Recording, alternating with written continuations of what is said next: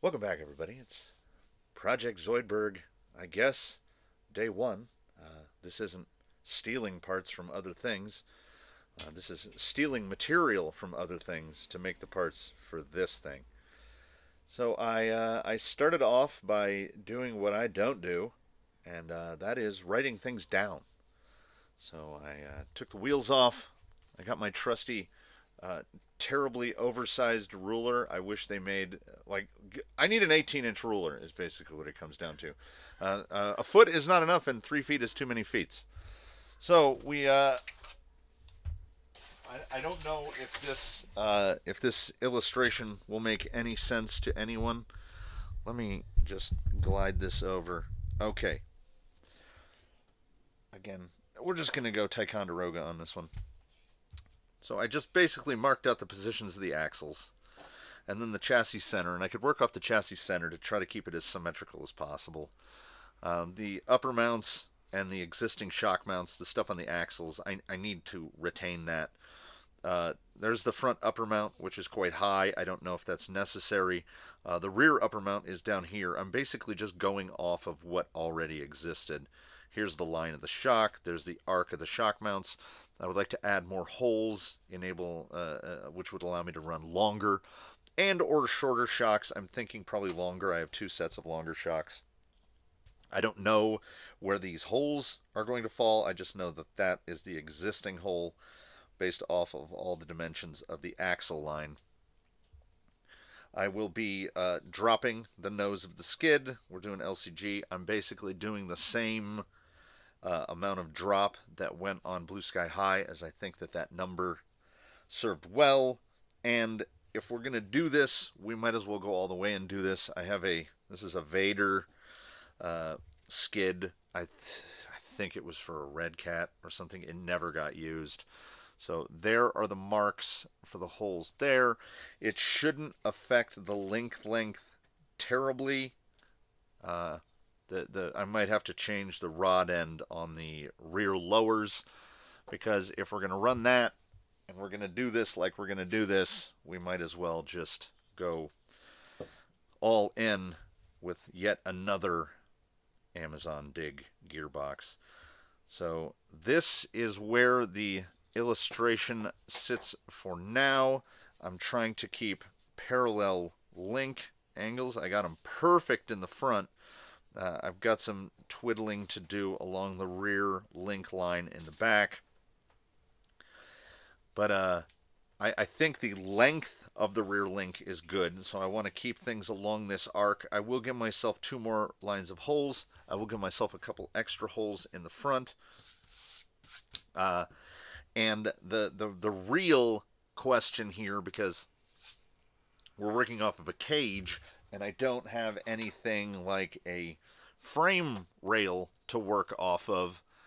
Actually, I got a bit more cant on this one. I could probably go a little less cant, but we're going to go with that because it seems to work with the lengths. I got a nice parallel there. So I'm going to measure to see during flex, like how high up does this arch have to come? How far can the shocks come down? How much lean angle is too much lean angle? It's a revision 1, but I kind of have this desire in me not to do it 3 times. So let's try to get Capra LCG done in one piece.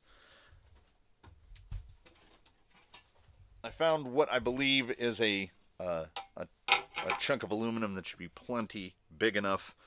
I, of course, have not measured the farthest distance at the bottom from the farthest distance at the top, so I don't know. But it looks like from about there to about there will be the size of the chassis, and it's starting to look pretty tall. So the possibility of bolt-on towers is not out of the question. I'd like to do it all as one piece. I will be shaving this down, as it is for some reason 80 millimeters wide. I will trim it down as much as I can and still retain clearance for the gearbox. Oh, and then of course, because there's a fusion in here, I have to go through the rigmarole again. It has to have a longer mount to get the servo on it, because this thing is built to hold a 540, and we're putting in an extra long 550. So that's where that sits. I will get working on marking where shock link lengths go and where shock towers are going to stop and start. And then we'll get this transferred over to aluminum, and I'm going to start cutting. And through the magic of editing, here we are. There's more lines and yet less lines at the same time. I was trying to keep the number of shock mounting positions to an acceptable, reasonable minimum, and I think I ended on 16 in the front and 20 on the rear, which seems fine. I did dig out the stock Capra skid and kind of compared it to where the LCG positions are, and for the lower mount for the rear upper link is exactly lined up with the stock lower hole, and the upper mount for the front link is lined up perfectly with the top hole. So the marks that I've made will allow me to have 2 lower mounting and 1 upper alternates in the front, and 2 lower and 1 higher in the rear, I believe. Yes. I've also given myself some little shark gills here to go to longer links, as I had noticed that the way the rear mount, the rear links are mounted, in at least on my setup, when you get to right about there, the shock has not collapsed all the way. There's still about 3 millimeters of travel left, but these have struck.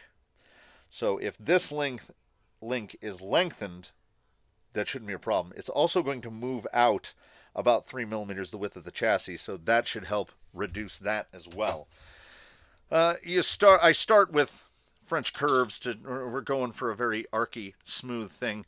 The suspension has quite a lot of up travel, even with the shocks that are fitted to it now, which I believe there was a whole shock move around. I'm not 100% sure what shocks are even still on there. I think they might be the 10.3 OE shocks, so that 96 millimeter area. I still have some very long Desert Lizards set up in the droop mode, and they're fairly stiff. So I did make marks and accommodations for right there, so I can run the longer shock. But with how much the skid is dropping, it's definitely not going to raise the height of the vehicle at all. The gearbox, this is backwards, but the gearbox is down so low. The top of the gearbox here is lower than the lowest available shock mounting point, so it's way down here. I'd considered taking this down even lower, because that is a big plank there. I've dropped it so much. It is below the axle line, so we're going to find out in short order if that is going to be a problem. I didn't know how long to make the rails, because I was kind of trying to loose test it up against the bar body, and I'm just going to leave them full length. It's no big deal. So I tried to at least leave it where the front is the front and the rear is the rear, to confuse myself a little bit less. There's a lot of auto punching coming up here shortly. I'm just going to spray glue this, glue it to the sheet of aluminum, cut one side out, rough cut the other side, put a tapped hole in it, bolt the two together, and get to cutting. So this will be loud and it'll take a while. So the next time you see this shape, it should be made out of aluminum. The idea is to drill as few holes as possible. I went with 6. Is that 6? I went with 6. I left the rail ends really overlong. It's got a sort of a photographic images of the Loch Ness Monster look to it. It has to go to the drill press now and get all the shock holes and all the link holes and everything else drilled out. I have those already marked. They're already punched. The cutout is equally easy when going with all smooth angles as it is with the super angular that I went with on Blue Sky High. This time around, I shouldn't have to use any filing at all, I don't think. It's time will tell if this center bit is too high. But if we imagine that sitting on the ground, So the skid would be there, and the gearbox would be there. Yeah, that is really down there. So we've really L'd the CG. Will it work? Well, God, I hope so. The angle of the skid is the only thing that's up for question, because the holes that have little buttons in them, those are that's the OE shock position there, and those are the holes I made. So once you start drilling, it's kind of hard to stop drilling. So I did manage to stop there. I restricted it 20 holes for the rear, 16 for the front. We've got, what is that? 14 for the front, 8 for the rear. Should be more than enough. I believe the holes that have the screws holding them in place are the positions that they were before. It's got it looks even potentially more sea monstery now. I shaped the entire thing with just a single 3-inch, the big spindle guy, as if I have to do any adjustments to the chassis once the halves are separated, I wanted that to be reasonably easy to do. So all that remains now, before these are separated and stuff starts to get really real, is to tap the 50-ish holes in here, get pulled apart, get them cleaned up, and then start getting it mocked up. First step of which will be mounting the chassis plate in the center, dropping the gearbox in it, and seeing where that sits. Because really, before I even fabricate any braces, once this is in and the gearbox is sitting on it, I can determine whether this plate width is fine, should it be brought down narrow, where the placement is going to be for chassis braces. I figure it's probably going to need several, which is kind of why I left material here in case I run a brace here or there. I didn't leave anything really, provisions for body mounts. I don't know what I'm going to use. It does look like this will sit down. I mean, it can get pretty far up in there. It's about that far from that'll go all the way up. So that looks pretty good. It sticks down below the skirt. Of course, it's going to. It wouldn't. The old chassis line is there. Anything I might have said or thought bad about the giant rolls of butcher paper you buy at IKEA for $5. This thing's holding up remarkably well. I mean, it has survived the process up till here. I figure tapping the holes will probably spell its end. But this will be ready to get some screws in it within just a few minutes. All right, 50 plus holes tapped. And once again, much to my surprise, the IKEA butcher paper holds up just fine. I think out of the 50 or so, I did all right on the grids. That rear grid looks okay. Those 8 look okay. I think this one is up a little too high, and I feel like there's a wonky one in here. This one is down like 1/10 of a millimeter too low. But I think if you weren't looking for it, you wouldn't see it. Once again, with the rails at full length, I don't know if they'll need to be cut. I figure I will be doing, here coming up shortly, I'll be doing the front and rear braces first. I will do those out of 3/8 inch steel. That way I can get them cut to length, get them drilled, tapped, fitted. And then when I go to make whatever I decide for bumpers, I can just weld straight onto them. So no need for mounts or anything like that. This is an instance where having some square stock on hand would probably be helpful, but I don't. Then coming up, he's in there. There's the mount bracket for the gearbox, but I will do that after everything is in place here, and I can at least mock up the axles in place. It looks like the holes for the chassis plate line up. I will get that put in there shortly. Need to pull this apart, get this stuff all cleaned off, get these just touch sanded up because they're very rough on the backside. You get all the blowout from the drill bit, even though that was a brand spanking new one. So we are minutes away from at least the beginnings of assembling this. Brief chassis rail intermission here as I am fitting up the QT dig gearbox. If anybody tries to tell you that that's not just a direct knockoff of a Hertz, oh, it absolutely is. Some channel on YouTube, I can't remember which, literally bolted this on, and it bolts on just like a Hertz. So that's out of the way. This is unmolested. This is how it comes when you take it apart. As I've mentioned in other videos, there is not a speck of grease inside this thing. Here is the original, the equipped top shaft, which I am changing out because I have the ability to do so. If anyone else wanted to do what I am doing, they would have to buy some extra bits, because in the last one of these that I bought, this is the top lay shaft. It has 2 pins. That's the pin for the spur adapter, and that's the pin for the top gear. Now, when you buy one, it's one piece. That's all.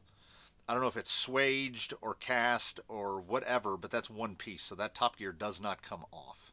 The top gear coming off is important to me because I am using, this is an STRC lay shaft for Trexis Magnum gearbox, but the gear that is supposed to fit on this is not the right size.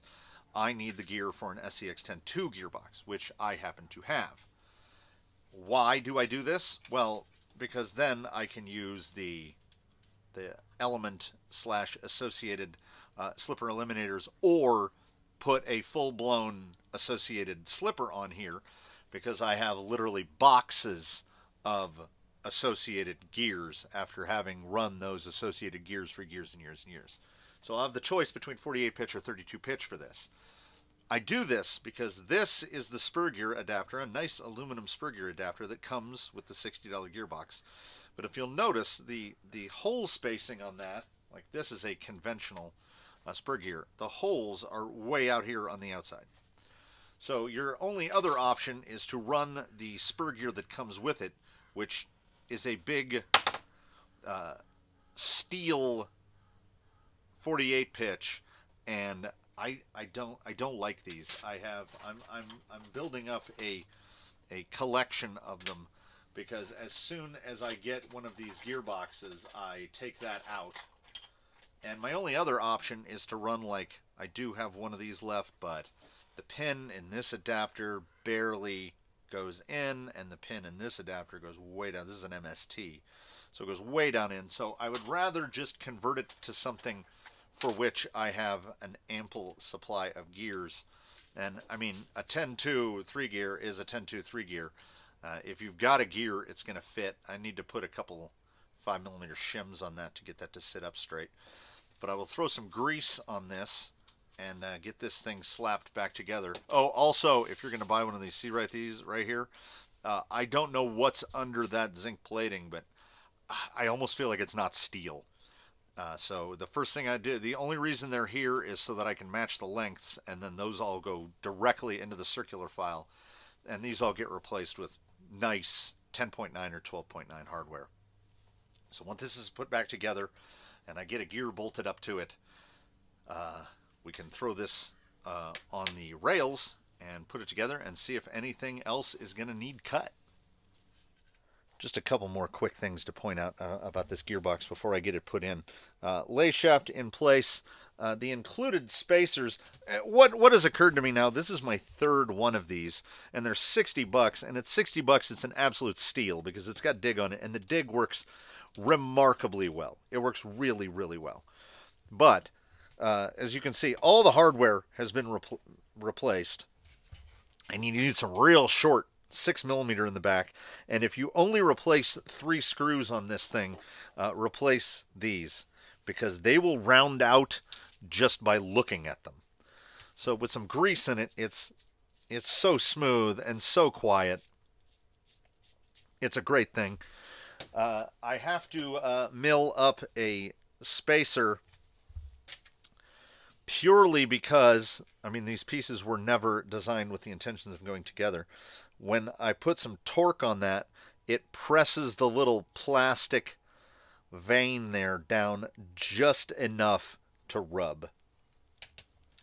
So I could just take one of these and cut it down, But in the grand tolerances of things, yeah, that's not going to happen. Like, look at the amount of space in there. It's like a 5.5 millimeter hole with a 4.5 millimeter shaft in it. So I will turn that up out of something, locate some screws to put that, double check that chassis rail to see if the Gugon has soaked in enough to take that template off. That template was making a permanent home out of that situation. So rather than scratch at it with my fingernails for 10 minutes, I figured I'd get something else done. The spacer turned out to be all of 4 millimeters thick. It was a number 13 drill bit, if anybody finds him in this same situation, which no one ever will. This is a near vintage 32 pitch spur gear for Associated, but thankfully Associated, they have stuck with the same sort of system standard for a good long time now. So these, the slipper eliminators from the Stealth gearbox, they do indeed fit inside the hex on this spur gear, but baby, they fit tight. Like, they snap into place. So this is definitely no slipper at all here. Like, nothing is going to budge. So it fits nice. It's got a good offset to the case. I think the shaft is still long enough that even if I wanted to run the case, will that fit? No. Just drill a hole in it and then eliminate the whole point of it. That's why I don't run these. So definitely 32 pitch here for the Capra. I'll see whatever the smallest I have on hand for pinion, and hopefully the little bit there, the goo remover has worked enough to get those cleaned up so I can sand them and start putting some screws in this. Things have been sanded. Here are the crazy looking, I still think they look like Loch Ness monsters. Alright, this goes one particular way, which is that way. I have looked at what direction the fasteners, or what length the fasteners should be. Let's just get that started there. This is where we find out if the holes are drilled in the correct locations, which is always a fun thing to find out on video, because you know, I'm basically eyeballing everything. So there's the slide rule and the what's that thing that, what is that thing? Drafting table. There was no drafting table here. This is seat of the pants fabrication, the only way I know. And so far,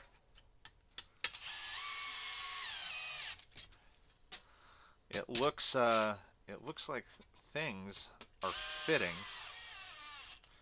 Now, generally, this skid plate, well, that's not snug. Generally, this skid plate uses the big, long set screws to hold the lower links in place. We're going to go full unwise and try some M3x40s, which that'll be fun to thread through. I probably should have pre-drilled this, but you know, let's get the seat of our pants and fly by it. So, did he put this on the right way? Yes, it appears. It appears so. And I'm already feeling that there's not a lot of empty space here, so I don't think cutting the chassis down is an option. It looks like it is occupying. I mean,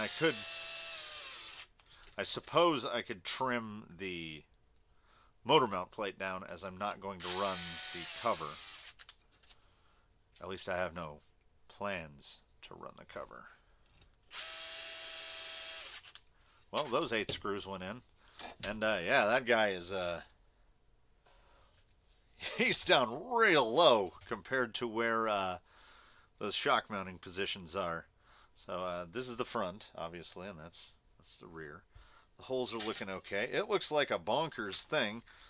That kind of lined up quite nicely. So what I will do now is set this right here. Grab this fella here. What I should be able to do is get to unbolting this, and I should, hopefully the link lengths will cooperate with what I have fabricated here. Let's get that lined up with the shocks. So right about like that, and I should be able to throw the whole suspension on here. I don't know what I'm going to have to do spacer-wise for the shock tops. I am going to attempt to assemble it right now just with the gear that's here. I'm not gonna change anything else, and I'll try to get this at least into something that can sit up under its own power. Through the magic of YouTube editing, no time has passed in the YouTube universe. Many times have passed since I last spoke into this device. The debris pile grows ever larger. I realize now I have pretty much enough cast-offs from a Capra to reassemble a Capra. There's the whole cage. That goes there. Here's the whole gearbox. Here's the skid. I still need to... clearly, I have not yet addressed dig. That's a whole nother thing. Perhaps for a whole nother day. Time is marching on. But making only the tiniest of concessions, we have arrived somewhere. It's not the quietest thing in the world, but compared to a Capra, it's pretty quiet. So here it is in all of its majestical glory, still looking like a sea monster. We've got no chassis braces in place yet, so this thing is flangly floppy. I don't know if I'm going to put any pinch in it, and as of the time that I'm saying the words that I'm saying right now, the only grievous error made so far is these 4 holes right here. Where's my pointer? These 4 holes right here are not usable because I didn't pay attention to the fact that here is the mount. This would have gone this way. Wait, this would have gone this way. So this is the front of the rig and this is the back. This would be on the quote-unquote driver's side for those of us in America.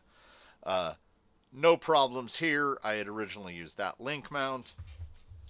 The piece for the other side, on the other hand, you'll notice has had its top lopped off in order to clear good old Hobbywing fusion. My brain apparently forgot this, because if it had remembered, all I would have had to do is set that hole back that much. Like the 5 millimeters apart that those are, another 5 millimeters back, it clears no problem. But where the quick run sits now, trying to get this mess out of the way. It's right there. You can see that I have access to 4 of the 8. The other 4 of the 8, at least on this side, are not accessible with that motor in place. Both this gearbox and the Capra itself were designed with a 540 in mind, and the Fusion is a beefy 550. So the shock holes actually work great. In the rear, we're in the aftmost lowermost hole, so we have all those tuning options there, and the front is in the exact same position that it was when quote-unquote stock. So I just said, let's go Gate Rover style, strap the battery to the top of the servo. The link lengths do not appear to be correct for the top, but that's easy remediable. The rear drive shaft angle looks okay. It could be tipped up a little more, so these upper links just need to be the tiniest bit longer. I will probably actually go one hole higher. I have access to that hole, and it will allow me to get the axle more straight up and down. The front has a lot of lean in it because when the skid dropped down, it effectively got farther away from the top holes. So I wanted that link longer anyway. I just haven't. I'm sure I have a link that will fit that length.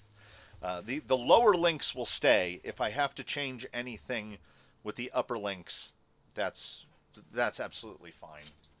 So as it sits now, the body sits pretty much correct in the front, right about there. I left the frame rails full length, so at least at this point in the fabrication, we haven't arrived at anything that isn't correctable. There's no loss to me that those are too long. There's no loss to me that I can't use those top four. I mean, if we take into account the chassis on Blue Sky High, there's like 50 holes on that thing that are no longer usable. So I was successful at least in lining the holes up for the shocks as I wanted to use them. And there's no pinch. So it's 80 millimeters straight across, and the shocks are just straight up and down, perfectly parallel with the chassis. And what this appears to have done without the pinch is it has more articulation now than it did before. It's even more pronounced in the rear. That might need to be limited. That's a lot. And I don't know. Could just be a matter of attacking the shocks with heavier weight oil. So as much as the temptation is filling me right now to just take this thing out and slap it on a rock as is, I can look at the angle of that front axle. The caster is extreme. There must be 20 degrees of caster in the front, and in the back, I think the upper links need to be 2 or 3 millimeters longer, and the drive shaft will be basically just straight across. The front is going to be more work than the rear, which I had anticipated it being the other way around. It's quiet for a Capra, like at really low speed. So I threw an 11 in there. So this is the Amazon Dig Gearbox 1200 kV, 1156 gearing. It is really, really properly slow. And it will just go over whatever. I don't know if I'm in between. I don't know if the rear is actually fully engaged. But yeah, it'll just drive over anything. So I think it is qualifying for belly dragger status here, as that's pretty much the height it sits at right now. So I've got about 2 fingers. Meanwhile, there's a full 3 fingers under the diffs. So this right here is the lowest point. It came out very smooth across the bottom. For a first day, I'm ecstatic with how this came out. So before this thing gets taken outside, much as I want to do it now, must build the extendo bracket to mount the dig servo, because I mean, as soon as this thing went nose up, the lever would flop back and it would just go into dig. So I think for a part 1, I think I did pretty good. I mean, that looks almost like a result. I feel like more material could still be taken off right there. I think I'm going to leave it as is and post this one up in the hopes that like maybe somebody will throw out some suggestions and be like, oh, you should do this, or whatever you do, don't do that. Because as with everything else, making it up as I go along. I think it's good. I ordered a servo for Jolly Green, so when that comes, we can get that out of there. I'll hand that off to little fella, get that bracket done, probably in the intermediate period. I am probably just going to mount the switch and the receiver to the top of the dig servo. That makes me want to put a full-size dig servo in there because then I'll have more real estate. I can make a whatever. We'll deal with that next time. So this is how it sits now. I mean, I went from a working RC car to an almost working RC car in the short span of one day. So pretty good. And we'll leave it at that. So thank you all for watching. I don't know how it'll come out in the edit. Hopefully this one isn't as long as some of the things I do. But I hope you tune in for the next part to see how this thing comes out. I mean, in the next video for sure I'm going to wheel it body or not, because it looks like everything will be under these little knees, hips, bumps, whatever they are. So anyway, thanks for watching, everybody. Tune in for the next one.